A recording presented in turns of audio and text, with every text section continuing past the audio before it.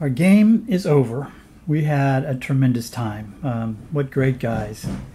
So it was 2 Confederate players against 2 Union players.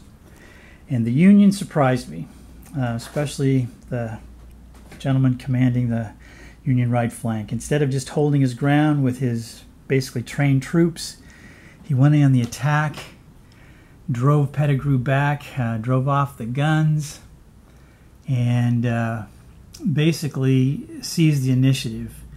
One of Pettigrew's regiments made it this far, but without any support, it was going to have a hard time. Then Meredith's brigade, the elite troops of the Union cause, here in the middle, just fought off attack after attack after attack of the huge regiments of Pettigrew, but the broken ground, the superior quality of the Union troops made that task really difficult.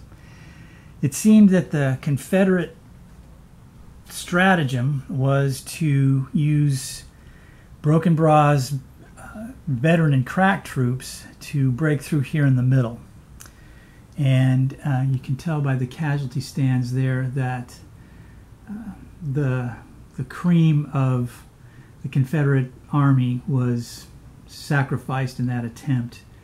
They did have a regiment clear out the orchard here, but again, no support. And on the extreme right flank, the Confederates, this is probably where they had the advantage and just didn't really grab it in a timely fashion. The Confederate player wanted to try to soften the artillery with his batteries that outnumbered the Union.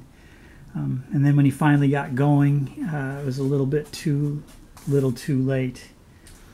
But just the guys picked up the rules. They just had a really good time, no complaints. My one friend that hadn't played before was a little dismayed at how indecisive a lot of the charges were. Even when he'd win, it wasn't a breakthrough, and so that was discouraging on his end. But anyway, great time, really fun. Had the feel of a Civil War battle in every sense. And so maybe in December we'll be able to get together again. That's the hope. But